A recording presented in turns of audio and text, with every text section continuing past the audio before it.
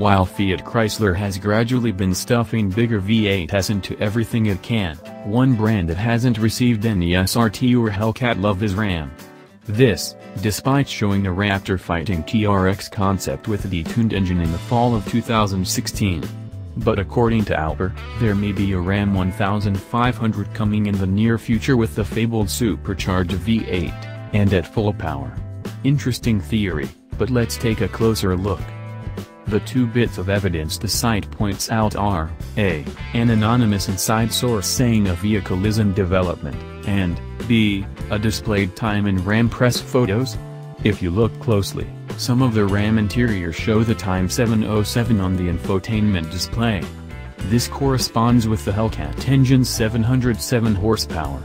Alper further speculates that the vehicle will be Rebel-based due to a preponderance of the number in Rebel interiors. This wouldn't be the first time FCA has hinted at a future model's power via infotainment time, either, as it did so with the Challenger Demon.